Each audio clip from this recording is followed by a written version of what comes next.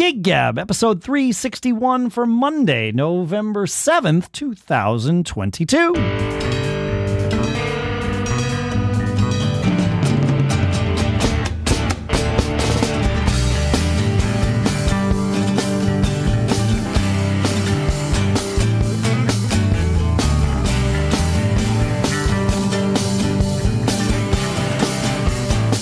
Greetings, folks, and welcome back to Gig Gab, the show by, for, and about working musicians. Here, just finishing rehearsal in Durham, New Hampshire, I'm Dave Hamilton. Here on a nice, cool autumn night in Nepoma, California, it's Paul Kent. You have cool autumn nights. It's been like 70-plus degrees. It was 78 over the weekend here, so... That's weird, right? It's really weird. Yeah. I mean, like, I've been running around for the last 3 days in shorts and a t-shirt. It's ridiculous, but it's fine. I mean, it's whatever. It's how it is. And so we've been fine. It could change tomorrow, right? It could, but it won't dramatically. It will start getting cooler. It's supposed to rain toward the end of the week, but then I think this coming weekend, it's supposed to be back in like the high 60s. So it's also weird, but whatever. I mean, like, I don't get to control the weather. They haven't given me the passwords yet, so I don't. You work on that. Yeah, we'll work on it. But I had to take the cover off of the air conditioner for the studio here because I had 3 rehearsals in the last 3 days, and it was way too hot to think about not having AC here in the studio. My studio is soundproofed and therefore somewhat airproofed, which means, the air from the outside doesn't really get in. And so it was going to be roasty in here if I didn't have the AC on, which is just, again, weird in November. But yeah, I have had, what we're figuring out, in the last 5 days, I have rehearsed with 4 different bands. 3 of them here and 1 of them not here. Uptown Celebration, the function/wedding band that has been on hiatus since before pandemic even started. We just auditioned a new keyboard player and bass players. Like, we found a keyboard player and a bass player through an audition process on Thursday night. Wait. What was the impetus to get it going again? I mean, how did that start? Did you just assume it was dead, or did the leader send out a note saying, yeah, we're in mothballs for now. I'll let you know if I want to pick it up again? I mean, what is the whole... It's fascinating to me when a band goes dark for a while. Yeah. Is there life there to get the electrodes going again? Yeah. Let me think for a second. There's probably parts of this that are not worthy and nor appropriate to share here, but the band had sort of petered out. Gary, who runs it, had started a couple more businesses. He's kind of like me or you and me, even, like, where, he's just always got stuff going on. And the businesses that he had going started to consume more and more of his time. And so that sort of put Uptown on the back burner, kind of. And then COVID, helped sort of nail that coffin shut. And about a year ago, there was activity, and we talked about getting the band back together, but that fizzled out very, very quickly. And at that point, Gary said, okay, yeah, it's not going to work. Like, we're done. I was like, okay. And he even offered, like, if somebody else wants to take the band and run with it, he didn't have time. Yeah. And he said, I'll give you the name of it, and you can have the Gig Masters, or whatever it's called now. I forget what it is, the Spot or the Joint, or I don't know. Gig Masters changed to whatever it is, but which is where we got a lot of that work from, because he had really built up our profile there and our reviews and all that stuff. But no one really did anything with it because he's the one that could make it happen in that band.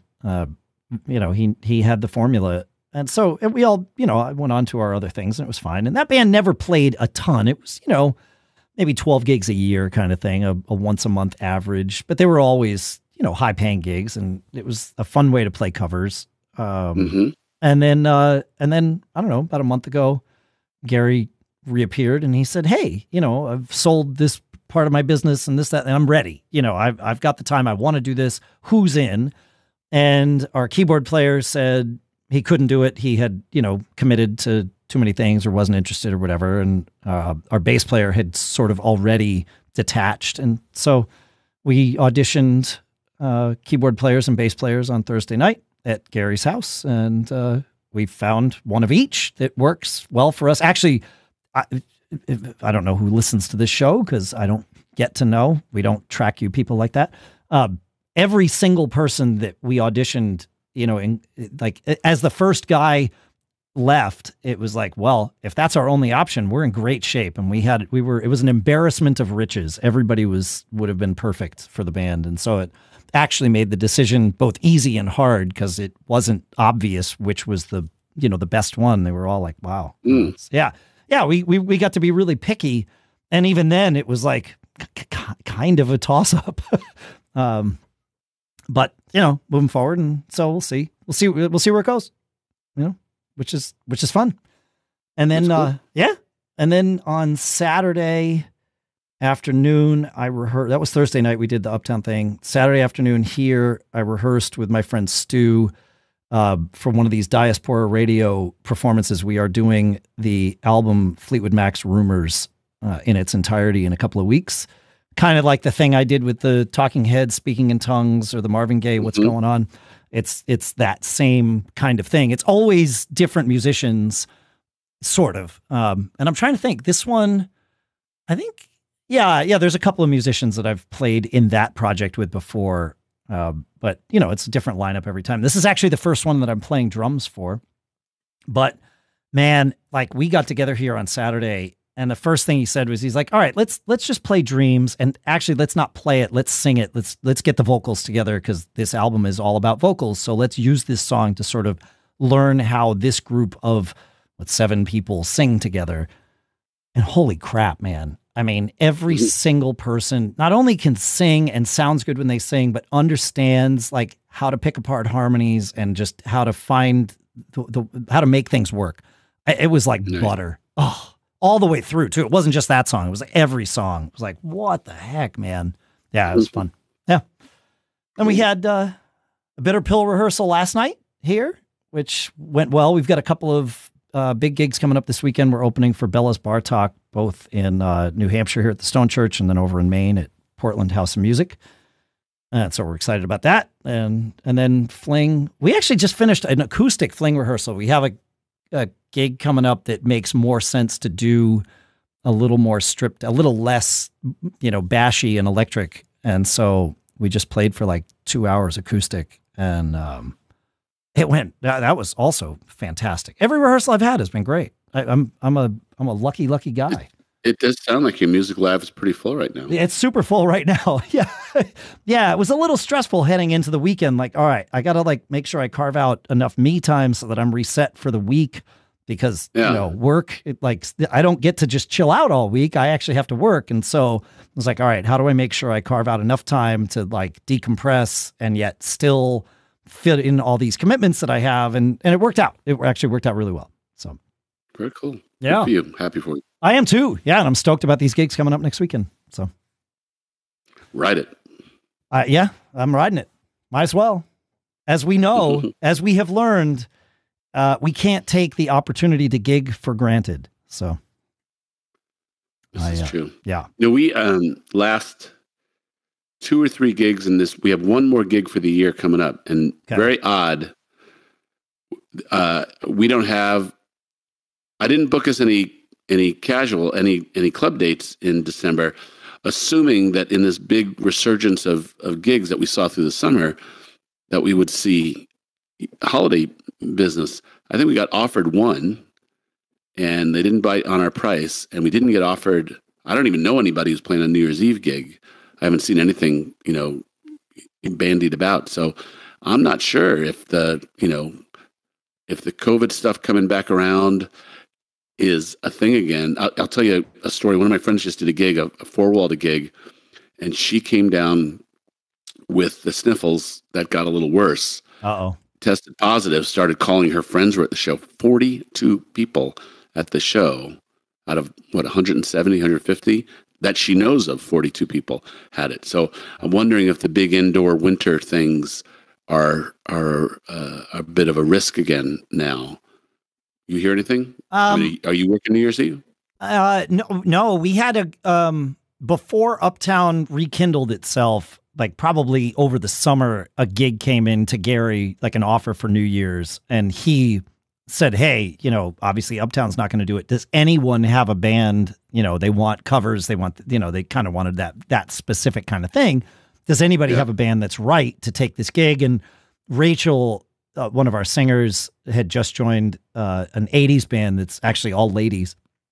And she was like, oh yeah, I'll take it. Now they didn't want just 80s music, so it wound up going to somebody else. But that's the only gig that I've really seen. Bitter Pill is these next two gigs that we play this coming weekend are our final gigs of the year. We're kind of taking some time off to rehearse some things and that. And then Fling's got a couple of gigs kind of peppered in. We've got, I think, one at the end of this month and one sort of in early December that's the acoustic one.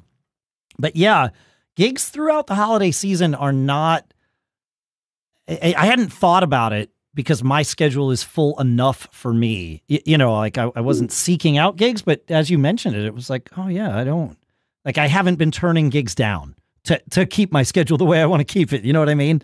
Like right. It's just happened sort of naturally, and it's fine. December is always kind of busy for me with work. And then I have to go to CES probably in January, unless of course COVID changes that again, but I don't think it will. I think that'll happen. But yeah, my guess is, a lot of those corporate parties are probably it seems that they are being in general a little more risk averse this year, just letting, finding out what's it going to be like. We're getting to a point where most of the people, at least that I know that get COVID, and I don't mean to be dismissive about this, but I'm just sort of acknowledging that most people that I know who get COVID only know that they have it when they've been asked to test because they're, somebody that was near them like got the sniffles. But for the most part, people are either asymptomatic or mild enough symptoms that it's kind of like a cold. But I also acknowledge and realize that there's people still dying from this thing. So I don't know at what point, the most risk averse, like the corporate parties and those sorts of things, just say, okay, well, we're going to host our party. And if you don't want to come because you're not comfortable in that kind of setting, then that's okay. Don't feel obligated. We're going to do this.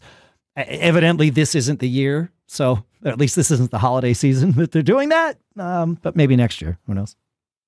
Yeah. I don't know. I don't know anything. I just Dave bang drum. Oh, so the end of my story is we just have. So we have two guys who haven't been in the band that long. One for 1 year and one for a year and a half, and one for 1 year, and not a lot of rehearsal time over that course because I moved away, and so we had pretty much the same set list, maybe rotated in on a 2-hour show, maybe 5 songs, but we had a set list that works, and this goes back to that conversation about how important is it that you refresh your set list, and I'm continuing to be out to lunch on that. Yep. However, I do get bored. And so for my own amusement, seeing if we can find songs that are as good as the ones that we know are working. So sure. The last couple of gigs, like we had a Halloween gig. And so I said, all right, everybody prepare Werewolves of London and Monster Mash. And then we wanted to bring back My Girl. We have a nice arrangement for that. And it was a really nice sound check. Guys came prepared and, the songs were very good. I mean, for them to be much better than they were would probably mean, many rehearsals to smooth over a few edges, but nothing that most of the audience would hear. And we're going to try a harder one this week. So, New Sensation by NXS. NXS, sure. Yeah, that is a deceptively difficult tune. It's a weird form. Yes. Yeah. Yeah. So, but we're going to try to bring that one back, and we have a cool arrangement to the Clash's Train in Vain that we're going to do. Oh. So we're going to, and that one I think should be pretty straightforward to do. It's not terribly hard. So we'll see. If we can keep on doing this, I wonder out there in listener land, how much do you guys rehearse, especially since COVID? How much are you guys back in the shed, smoothing out the edges versus how much do you just go to work? And then, how do you, will you do something on stage without even trying it? Will you bring something back that you did pre-COVID, just assuming everybody still knows it? Do you just ask everybody good on this? Or do you want to hear it and hear everybody together before you put it on stage? Feedback at giggabpodcast.com, folks. Yeah. Yeah. Let us know. Yeah. Yeah. I'd be curious to hear that too. So just to be clear, just so everybody knows what you're talking about, the songs that you've brought back in, Soundcheck is your one full band like run through of this. I don't even want to call it a rehearsal, but it's the run through where you decide, yeah, it's good enough for the show, or whoa, nope, not good enough. And then that's that. Yeah. Yeah. And you can tell. Oh, right away. Yeah. Yeah, right away. Yeah. Yeah. And the funny thing is, I think New Sensation will be one of those ones where many of the guys in the band know it. The guys who haven't been in the band, who never played it before, will probably be, maybe, they're good players. They may be a little tentative about it, but we'll see. And or it could be that the guys that don't know it are the ones that shed it the most and commit that to that form. Yep. Where the guys that say, "Oh yeah, I got this tune. I've heard this song all my life. I know it." Yep. And then you go to play it and you're like, maybe not. Yep. Yep. Exactly. I've certainly done. I've been guilty of that. It's like, "Oh yeah, I got this tune." And you start playing. It's like, "Oh no, I don't. I actually don't know this song." Yeah, that's right. Yeah, I don't know this song. The radio in my head is not as accurate as I thought. Yeah. Fun. Well, I hope, I'm curious to hear how that NXS tune works out. I'm glad I'm curious as well. Yeah, I'm glad the other two worked out for you. That's good. Well, we'll see if they work out. The other two shows have had songs that we've brought back that have been pretty good. Yeah. And, I've been pretty diligent getting our calendar done for next year, right? So, again, my deal with the guys, if you don't remember, was we're going to do one weekend a month, January, February, March, and April, 2 weekends a month, May through August, maybe September. It was busy September this year. And then, we'll see what happens, in October. And then I tend to roll it back in November and December. Yep. So we'll see. I'm pretty well on my way to having certainly the 2 weekends a month in the summer. Actually, I shouldn't say that. I have one private gig in January, February, March, and April. So we're good. We're covered there. Yeah. So we know our destiny there. The nice thing about being together as long as we have is we've got a lot of clients, and if one falls off, I tell you, every year I assume they're all going to fall off in the same year, but that hasn't happened yet. And so, one came back that's been gone 4 or 5 years, was kind of nice. There's one gig where we've had a long relationship with them, and the guy who booked us for years, very good guy, has retired and handed the reins over to someone else who, by all appearances, is fumbling away a lot of musician goodwill in this place, like not getting back to people, because he didn't get back to me. And I was like, really? And then I asked some other musicians who play there, and they're like, nope, haven't heard from him. So it's one of those things where this one guy built this place up into a really, popular gig, and it seems to be withering away. I know I'm not holding that date anymore. It's been 3 months, and wow. And if I don't get it booked, if someone else wants it, it's an open date as far as it's open at this point. Huh? That's interesting, man. That's we've seen that happen. I think we've all seen that happen where, somebody takes over and they think, oh, I'm going to do it my way. And there's nothing inherently wrong with that, except if you should know the game, though. You should know what asset you're taking over. If you want to, like anything, if a guy walks into a business and says, well, no, you haven't seen my fastball yet. It's, risk is inherent in that approach. Oh yeah. Yeah. Huh. Well, whatever. We'll see. Yeah, you'll see. Yeah. But thankfully you've got enough of a Rolodex that you're able to fill most of those dates. It's pretty good. Yeah, I think we're feeling pretty good. I got a good question for you. Hi, man. Pick 3 of in your whole gear arsenal.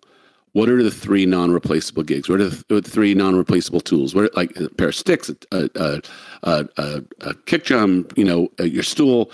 What are your 3 things that you've gone through many iterations, many vendors, and what are your 3 things that your absolute can't live without? Oh man.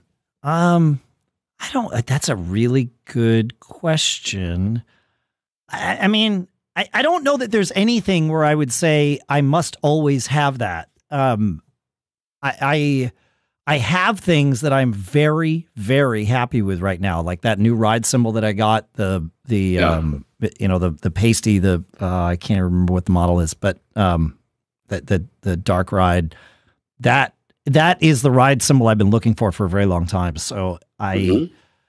that I don't I like currently that I wouldn't want to replace that. My In my snare drum arsenal, I have two that are my go-tos right now, and it really depends on the room and the situation.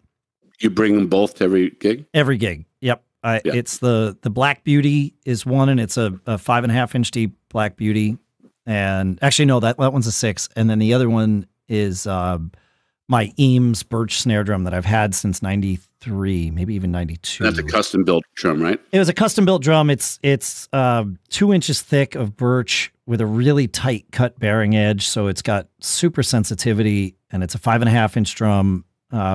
It's a much warmer sound than you'd normally get out of wood, or than I would normally get out of wood, and so I like those. Those things are certainly there. I'm trying to think if there's anything else.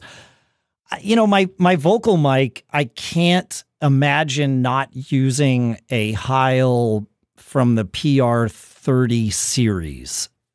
Those I have found to be perfect for me vocally. They fit my voice.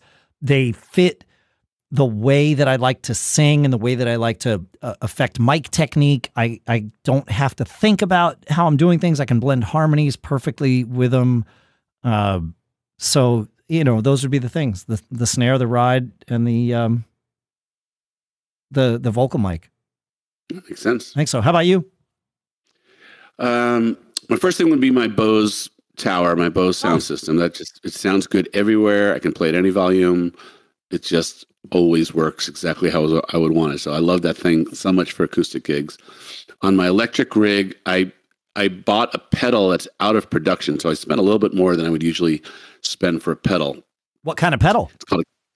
It's an overdrive pedal. It's a dual overdrive. It's called a Way Huge. No, I'm sorry. This one's called the Camel Toe. No jokes there. It's called the Camel Toe, and it's two famous overdrive pedals in one. I use one side for it just gets the perfect crunch tone for me Yep. for rhythm, and then one side for solos. And it's just having used many, like most guitar players have, many overdrive pedals.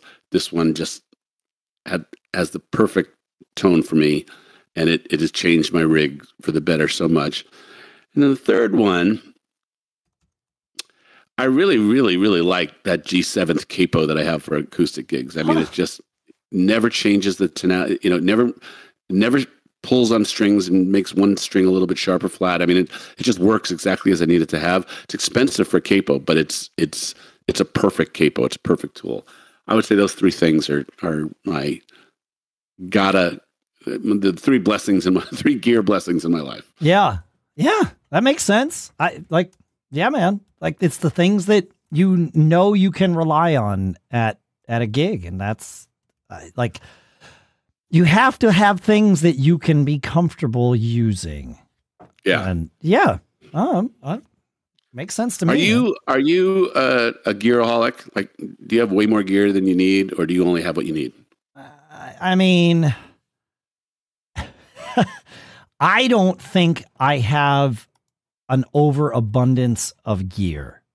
However, I'm not sure that other people would say the same thing. I mean, Right. like I don't have, I've got like 4 or 5 snare drums that I would use, but really only 3 that I would like rely on. And that's pretty light for most drummers, especially, my age would probably have, 15 different snare drums that they would use. But, the drums that I have work for me. I can make them do what I need to do. And so it's good. I'd probably have an extra drum set and a half. I have the Mapex kit that I have here in the studio. I have the Eames kit that I generally gig with. given that we're going to be rehearsing at Gary's house for some of these Uptown things, he asked if I had, a set that I could put over there. So I put like my Ludwig, I have this old white Ludwig Rocker 2 kit. So I put a 4-piece kit over at his house.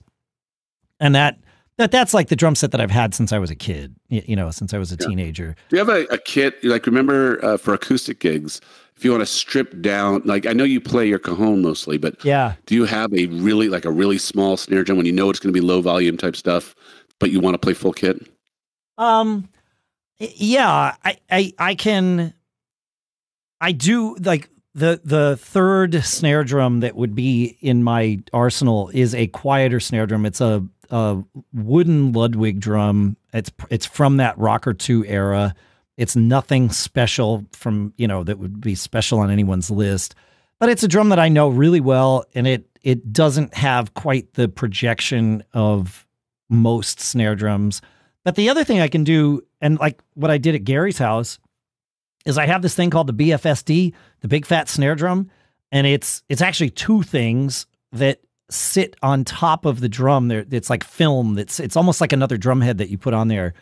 And it's like a tone ring, if you've seen people put those on drums, but this one's like a really thick tone ring. It only leaves like maybe a 4-inch hole in the center.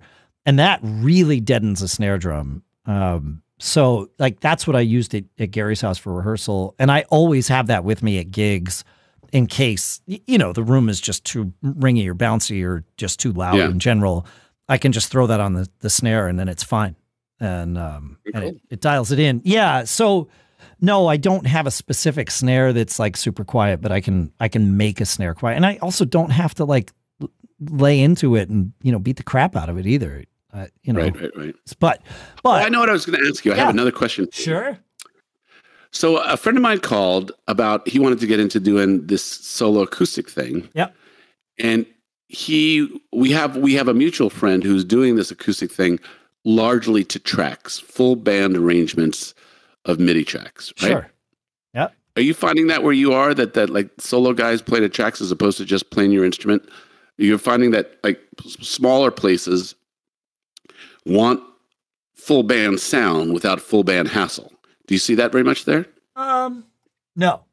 I mean, I know a few acoustic guitar players who play solo gigs using loopers, but I realize that's not what you're asking, but that's about that's about as close as I've seen it get here. Yeah. Yeah. So there's a lot of solo work or duo work. There are some guys doing looping with a great variance in chops. The thing about looping is it really exposes someone's time, like if you lay down a loop that has bad time, you're listening to bad time looping over and over again. It's very hard to listen to. Yeah. And, it's like, can someone play to a click, right? I mean, you're locked into what's, coming out. So there is some looping, but there are more people doing full MIDI arrangements. Sometimes they're just buying them off the shelf, but sometimes they're doing their own MIDI arrangements for songs. Sure. And everything from like a solo singer who is basically doing karaoke to, like Mary Ellen and Tom, she sings, he plays guitar, but they have a full band of tracks that they play to, and they work a ton and people seem to like it. That's good. People get up and dance. It's almost a surreal thing that people want the feeling of a band, but they don't miss that it's not a band in smaller environments. Sure. Like, I don't think if you put them in front of 5,000 people, I don't know if it would translate as well. Yeah. No, I get it. Like coffee shop kind of vibe. Restaurant. Yeah. It makes sense. You're not finding that thing is the thing there? No. I mean, I don't want to say that. I think the scene for cover music is different here than it is where you are. You've said that a few times. Yeah. I mean, it certainly works. Like I went and saw my friend John, who plays guitar in Bitter Pill, John McCormick. He's got a band called The Wheel of Awesome, which I think I've mentioned on the show before. It's a great vibe. It's a great shtick. They have this wheel that they have built, and they spin it, and there's, I don't know, 20 or 25 different slots on the wheel. And it's like, one of them is 80s song, one of them is Beatles, one of them is punk. And they just spin the wheel after every song. They have no idea what the set list is going to be. Neither do you. And it keeps it interactive. It forces you to kind of, you understand what's happening on stage and why it's happening. And any dead air is sort of part of the show while they try to decide, oh, we got to play an 80s song. Well, we just played an 80s song. What do we play? And those conversations sort of happen in quote unquote in public. Right. And so it's fun. That works. And there certainly are, cover bands that play bars and all of that, but it's not quite the same. The tribute bands get a lot of work. Obviously function bands, wedding bands, corporate parties, whatever that is, they get work, but you don't really see that happening. Those are private events, so it's different here, but the acoustic, I would say there's more interest in cover music for that sort of acoustic, coffee house, restaurant, that kind of vibe going on. So it surprises me that I haven't run into that, but I also wouldn't get called for those gigs, Paul. So maybe it's happening and I'm completely and blissfully unaware of it. Funny. Well, I could be. I mean, it's like if you don't need a drummer, well, then Dave's phone doesn't ring. Dave sits on the couch. So yeah. We got a question from listener Russ, and I will read it and then we will dissect it. He says, I love the show. Lots of great information. I've been playing music for around 30 years now, and for the past few years, I've been exclusively in cover bands. I'm looking to get back into playing originals. I miss having an artistic and creative outlet, and you just don't get that playing covers. This renewed interest is, in part, a result of listening to you guys talk about your bands and realizing that something has been missing in my life. All that being said, here's my question. How does someone go about getting into a professional original band? I've done the garage band thing where you rehearse in someone's basement once a week and play a few gigs a year just for the fun of it, but I need/want more than that.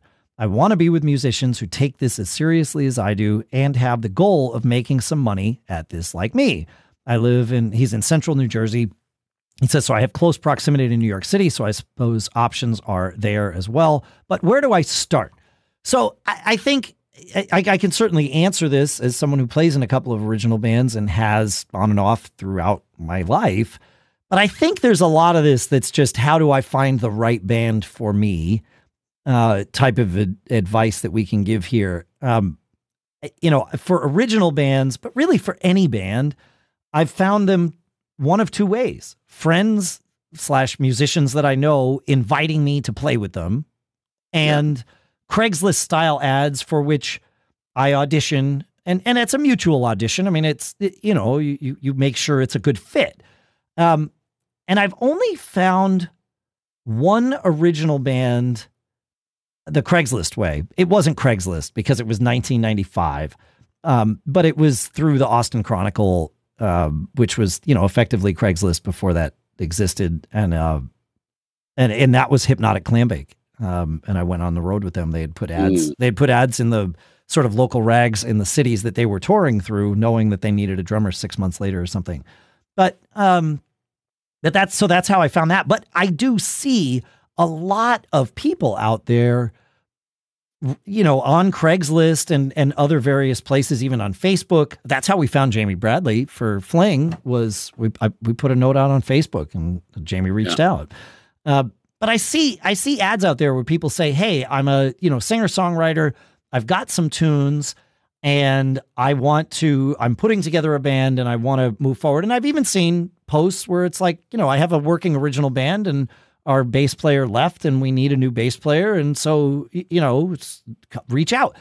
Just like you would with a cover band, my advice would be find out what songs they're playing. And with an original band, you probably don't know them if they just tell you the name. So ask for demos. And even if it's just somebody recorded it on their phone, you get a feel for whether this is something that would be of interest to you to put your time into, and then use that as the litmus test and then go play with them and see how it works and, all that. Yeah, I think that's great advice. With Craigslist or Facebook, you're going to go through some muck to find some diamonds, right? Yes, of course. And that's just part of the deal. Yep.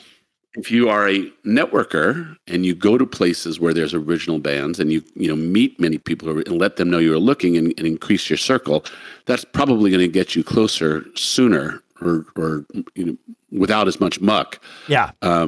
But that's a social exercise that not everybody's comfortable with. But that is, I found better people in general from the community of musicians that I know. I remember early in my band, we were trying to find a drummer. Man, I had people came in to play one of our audition songs was Soul Man. You have never heard John Bonham play Soul Man so many times. I mean, they just were such heavy hitters and no real sense of the music that we had. And that's what you get when you're on Facebook or on Craigslist or both of them. Yeah. So, and the other thing I would say is, like many things in life, if you narrow your focus to really what you want to accomplish, you're probably going to get closer to it than like if you constrain yourself to doing activities where there is original music happening or original musicians happening. That is probably going to start narrowing your universe into the place you want it to be. Yeah. And so it probably makes sense, but it's a human engineering problem, right? You gotta find the right pools to swim in if you want to have some success. And so I that would be my guess. Again, not an original musician. However, Nick is in my band, and he kind of handpicks people from the communities he have who would fit the type of music that he would want to play. But knowing those people, and it does actually seem like there are many musicians who like covers is a really foreign concept to them. I mean, it's that's always interesting to me because that's like 90% of my headspace, right? Sure. Yeah. But there are a lot of people who just literally approach playing music as an original art exercise. Find those people, hang out with those people, introduce yourself to those people, check those people out, cover or original. When we were needing someone, and I made an announcement that one of our guys was leaving the band, I had 20 local musicians call and say, could they get an audition? So sure. Keep your eyes open, know the bands in the area that you want to play, that play the style of music that you like to play, network. Don't be afraid if you find some people who are kind of wandering out there to see if there's something you guys can put together yourself. You don't necessarily have to join. I mean, that might be one of the hurdles that he wants to get over is to find something existing. But you got to be creative and you got to get out there and meet people in the pond you want to swim in. Yeah, that's a great idea. And one way would be go to original shows and talk to the musicians in the band, but B, take a look around the room because the people that are into that music, there might be some musicians in the room and get to know them. And, now that network is kind of working in two directions for you. You might run into somebody in the room who's into it, or you might, that person might be able to introduce you to the next person. But yeah, no, you're right. The networking thing, if you can get the gig that way, that's I was going to say it's a much easier way. It's easier once you've got the network in place, getting the network in place. I mean, how do you do that? Well, this is how you do that. So yeah. Yeah. Good luck, Russ. Yeah, man. Yeah. Thanks for the question. Feedback at giggabpodcast.com. That's where we're at. What else do we have today? Are we actually finished at the 40-minute mark or do we have more? We haven't done a 40-minute one in quite a long time. We might be. Okay. I mean, it's getting to that point in time. You've got 4 bands, so you're going to have a lot of stories that you're going to have to tell. I'm slowing down. One of them is short-lived. Like one of them ends on November 18th or something when the gig's over. But, it's just how you've got 3 bands. There you go. It's still 3 bands. Yeah. And, my music life is sorting itself out in a different direction, which actually I think is part of the story of this show, right? I mean, I'm a weekend warrior and I rode a very busy schedule for a long time, tried to do it full time for a while. Now want to try and find another balance in my work life and music life. Gigs all of a sudden are feeling, I have a different pickiness about gigs, distance and pay and happiness are really under a much tighter microscope than just filling the calendar. Yep. And but I want to play every spare second I have. I just don't know if I want to play out as much as it was absolutely imperative for me to do. I mean, the joy I get from finding music, and again, I've said this so many times on the show. I would love to write original music. I'm so freaking critical of myself, and you've given me advice, and we've had listeners, send really nice notes.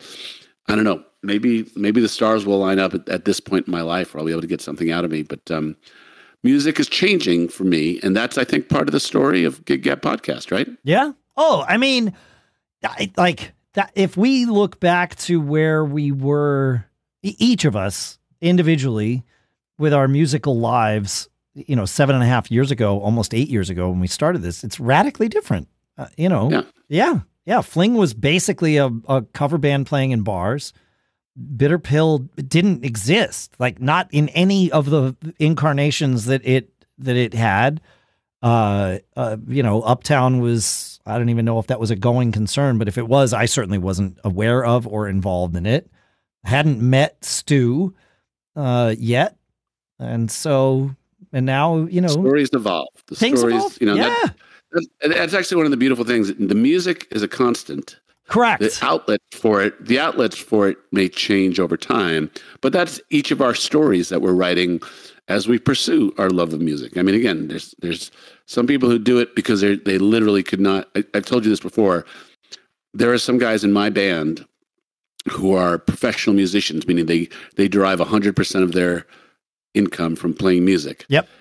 They have said they knew very early on they weren't going to make a tech dude salary, but there was no choice to them what they were going to do in life. Have so much, respect and admiration for sticking to their muse that way. Yeah. And that, that's an important thing, because I was having a conversation with this woman the other day who's actually a friend of my daughter's, and she's starting her own business. And my daughter put us together. She said, "Oh, my dad would be happy to speak with you. And, if you have any questions or whatever." And she said something. She's like, "Yeah, as soon as I had the idea to do this thing that she's doing," she's like, "I couldn't imagine doing anything else." And I was like, "Okay, you are ready to do this, because if you can imagine doing something else, then you should do that." And it's the same thing with being a full-time musician. Because starting your own business, whether it's as a musician or anything else, is a disastrously difficult thing to get through. It's not going to be easy, and you have to have some drive that is going to push you to get through to the other side. And you may still fail, even with all of that, right? But you just know that you have to do it. And that, it's not just for musicians that applies to. It's pretty much anything. If you can imagine not starting whatever the business is that you're about to do, or, whatever musical project, if you can imagine not doing it, then don't do it, because it's going to be a lot of work. But it's good. It's a good way to look at these things. So, yeah. Craziness. Our independent lifestyles is what it really comes down to. So, sure. Yeah. Crazy people. But, there are more people. to the story to write. More to the story to write. Yeah. All right. Well, is that it? Are we really done? I think we're done. We're done, man. All right, man. We're done. Stick a fork in it. Sticking a fork in it. We're playing the music. We're saying thanks, because thank you. We really appreciate it. Feedback at giggabpodcast.com. We'd love to hear from you. Paul, we can't end it without you telling me something very important. Good advice. Dave, from my heart, I say, always be performing.